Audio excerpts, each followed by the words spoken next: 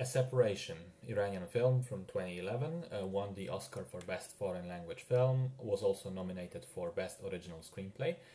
It's a grounded interpersonal drama set between two families in modern-day Tehran. The movie opens with basically the titular separation kicking off. A husband and a wife are at court to get divorced at the request of the wife.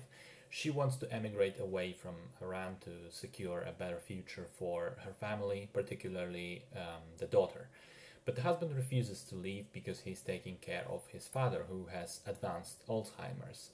The couple do separate, and the wife moves out of the apartment, which leads to the husband hiring another woman as a professional housekeeper and carer as well during the day when he's at work.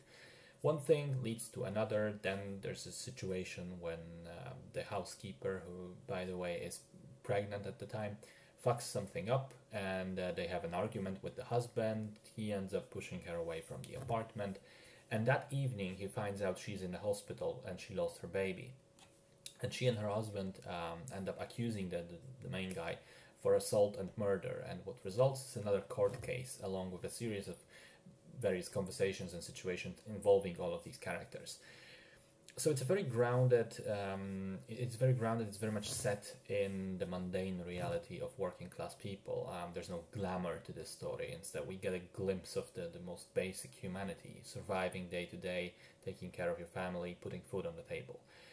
I think that the main story can be interpreted in several different ways, which speaks to its strengths and quality. For me, the movie is primarily about stubbornness and the inability to admit even partial guilt, the inability to say, I fucked up, it's on me.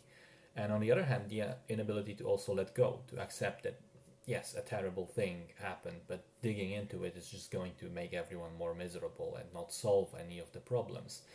Pretty much at any given point in the story, it would be possible for either side to take the high road and to get humble and propose a reasonable way to move on and continue with their lives. But every character seems dead set in their ways. Particularly the two husbands, you can really see the pride in them, the unwillingness to admit any wrongdoing, to take any blame, to lose face.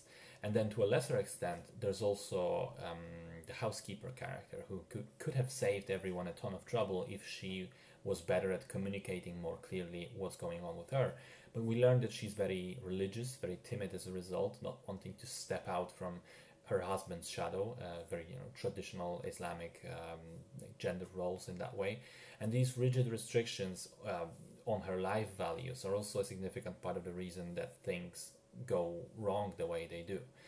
So again, what makes the plot really interesting is that this is like the anti-Greek tragedy. Yes, things do go wrong, and there is that cascade of bad decisions spiraling into even worse, ways to handle the consequences.